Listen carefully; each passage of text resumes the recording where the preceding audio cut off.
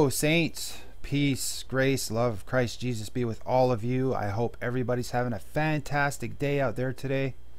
2 Timothy 2:15, study to show thyself approved unto God, a workman that needeth not to be ashamed, rightly dividing the word of truth.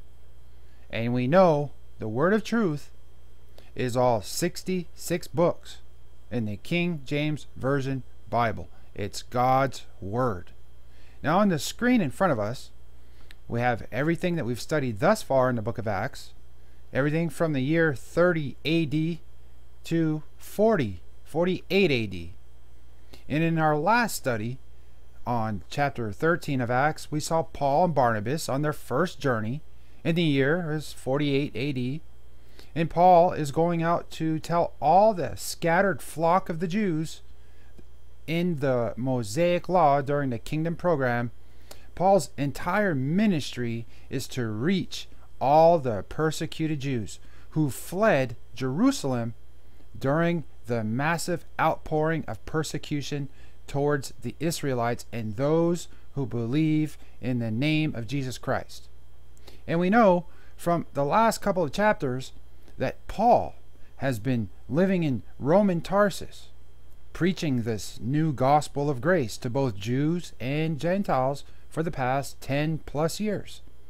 And now he's taking this gospel as far and wide as possible. Salvation by faith without the law.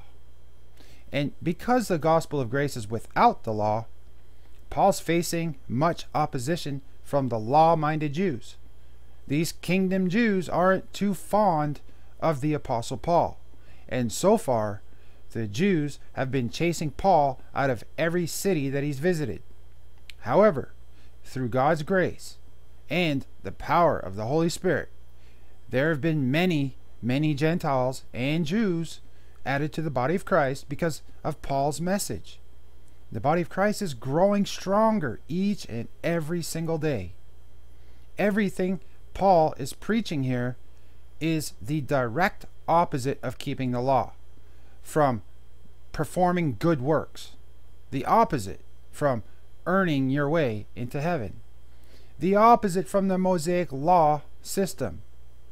In the last study, Acts chapter 13, I gave you a short homework assignment.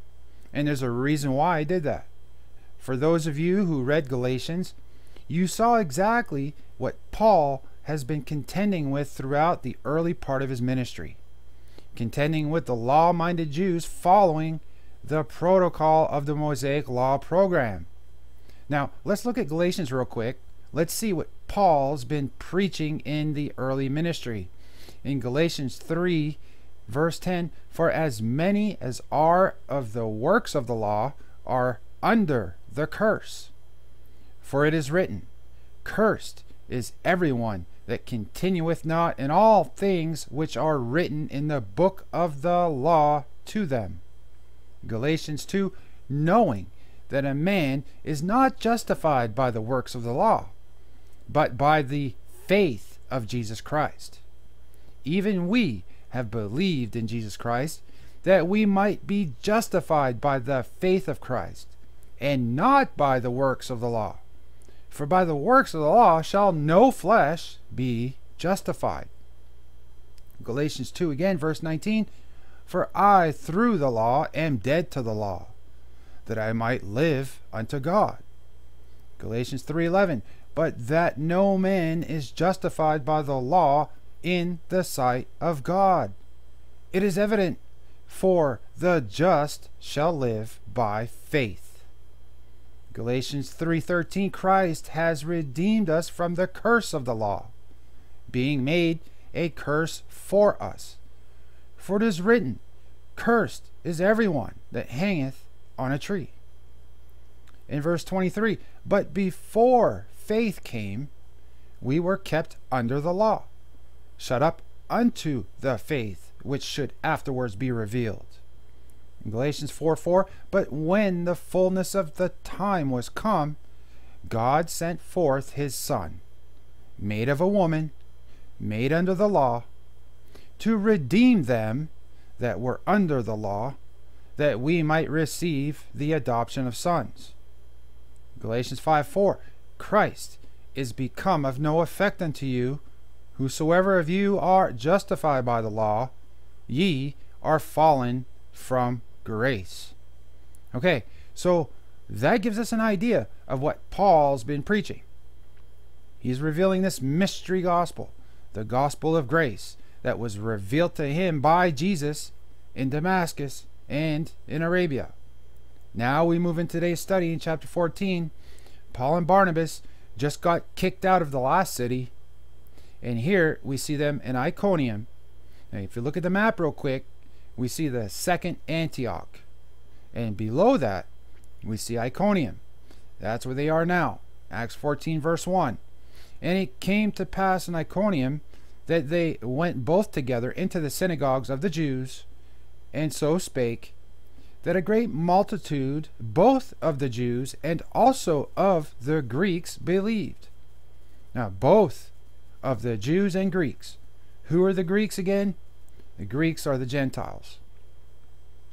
But the unbelieving Jews stirred up the Gentiles, and made their minds evil affected against the brethren. The Jews don't like anything Paul is preaching here, because it's all without the law. It's all about Jesus Christ as being their Messiah, and they don't want anything to do with that whatsoever. Verse 3, Long time therefore abode they, speaking boldly in the Lord, which gave testimony unto the word of his grace, and granted signs and wonders to be done by their hands. Now we see one of the reasons why Paul and Barnabas had these signs and wonders. They're witnessing to the Jews here. Plus, they're making them jealous. Remember, in the past few videos, I explained why Paul had these abilities early on in his ministry. There's a small window of time when the kingdom gospel and the mystery gospel are overlapping. A small window of time. But it doesn't stay that way for long. This is only a temporary situation while Paul is trying to reach his brethren, the unbelieving Jews who don't believe that Jesus was their Messiah. In verse 4, But the multitude of the city was divided, in part held with the Jews, and part with the apostles. And when there was assault made both of the Gentiles and also of the Jews with their rulers, to use them despitefully, and to stone them, they were aware of it, and fled unto Lystra and Derbe, cities of Lycaonia, and unto the region that lieth round about. And there they preached the gospel. And looking at the map once again, notice where Paul and Barnabas are. They're in Lystra and Derbe, cities of Lycaonia, in the Galatian territory again. It's going to help if you read the book of Galatians, like I suggested earlier, to understand the behind the scenes, if you will, of what Paul's thinking here.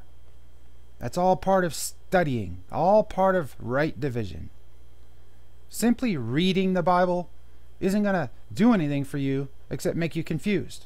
You need to rightly divide the Bible. You need to study to show yourself approved unto God as a workman, not being ashamed later on at the judgment seat of Christ. As we continue on in verse 8, And there sat a certain man at Lystra, impotent in his feet, being a cripple from his mother's womb, who never had walked. The same heard Paul speak, who steadfastly beholding him, and perceiving that he had faith to be healed, said with a loud voice, Stand upright on thy feet. And he leaped and walked. Paul has the ability to heal right on the spot. He's not making legs grow out by blowing on them. This is the real gift of healing that we're seeing here. This isn't a money scam. Verse 11, And when the people saw what Paul had done, they lifted up their voices, saying in the speech of Lycaonia, The gods are come down to us in the likeness of men. These signs and wonders that Paul had were so powerful that the people thought they were gods sent to them. Verse 12, and they called Barnabas Jupiter and Paul Mercurius, because he was the chief speaker. Then the priest of Jupiter, which was before their city, brought oxen and garlands unto the gates, and would have done sacrifice with the people, which when the apostles Barnabas and Paul heard of, they rent their clothes, they tore their clothes off, and ran in among the people, crying out and saying, Sirs, why do ye these things? We also are men of like passions with you, and preach unto you that ye should turn from these vanities unto the living God, which made heaven and earth and the sea and all things that are therein, who in times past suffered all nations to walk in their own ways. Nevertheless, he left not himself without witness, and that he did good, and gave us rain from heaven, and fruitful seasons, filling our hearts with food and gladness. And with these sayings scarce restrained they the people, that they had not done sacrifice unto them. And there came thither certain Jews from Antioch and Iconium, who persuaded the people, and having stoned Paul, drew him out of the city, supposing he had been dead. Howbeit, as the disciples stood round about him, he rose up and came into the city, and the next day he departed with Barnabas to Derbe. Now, there is a false teaching based on this incident that we just read. The teaching says that this is where Paul died and went to heaven, and got to see all the beautiful things in heaven and so on. There's a problem with that theory, and here's why. First of all, this verse never says Paul died. It says they thought he had died.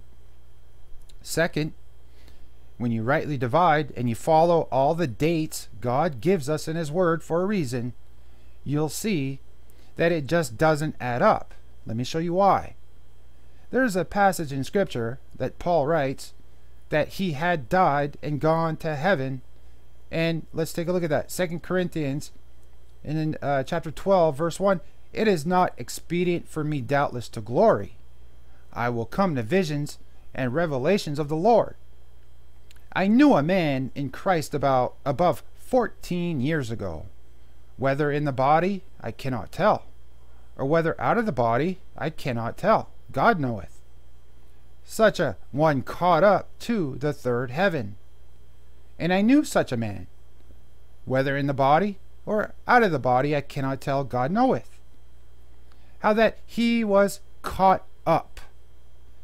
Caught up is this word harpazo, rapture, into paradise. And I heard unspeakable words, which it is not lawful for a man to utter. So Paul writes here that it happened 14 years ago. So 14 years prior to the writing of 2 Corinthians comes to the date right around 40 AD. Nowhere near the date that Paul's in Lystra in 48 AD. That's 8 to 10 years off. So concerning this false teaching, in order for Paul to have been caught up to heaven in Lystra, that means 2 Corinthians would have been written somewhere around 62 AD. And we know that's not possible because Paul was in Rome, and right around this, it was this last year in prison during the year 62 AD. So when Paul had this experience of being caught up to heaven, remember the phrase caught up here is harpazo, rapture. I think this was, and this is my educated guess here, based on the dates and right division and Paul's travels, I think Paul was in Arabia at the time where he was raptured to heaven and given a glimpse of our future. Paul was shown the mystery hid within God since the foundation of the world. And I believe that Jesus revealed to Paul very much of that mystery. including all the other mysteries, one being the rapture, by actually rapturing Paul up to heaven to reveal to him what's in store for the body of Christ. Our seating in heavenly places, our future domain once we're caught up at the rapture. Anyhow, according to the dates and locations and right division, Paul is taken up to heaven. He is raptured to heaven. He writes about his experience in 2 Corinthians for us. And he only reveals parts of the mystery. So, the teaching that Paul was caught up to heaven when he got stoned in Lystra doesn't add up for various reasons. And, if only people would rightly divide, we'd avoid 90% of all the foolery being taught today. Amen? Now, continuing on, Acts 14, verse 21, and when they had preached the gospel to that city and had taught many, they returned again to Lystra and to Iconium and Antioch to continue in the faith, and that we must through much tribulation enter into the kingdom of God. Did I skip a verse? Verse 22, confirming the souls of the disciples and exhorting them to continue in the faith, and that we must through much tribulation enter into the kingdom of God. Sorry about that. Verse 23, and when they had ordained them elders in every church, and had prayed with fasting, they commended them to the Lord, on whom they believed. And after they had passed throughout Pisidia, they came to Pamphylia. And when they had preached the word in Perga, they went down into Attalia, and thence sailed to Antioch, from whence they had been recommended to the grace of God for the work which they fulfilled. They returned back to where they left.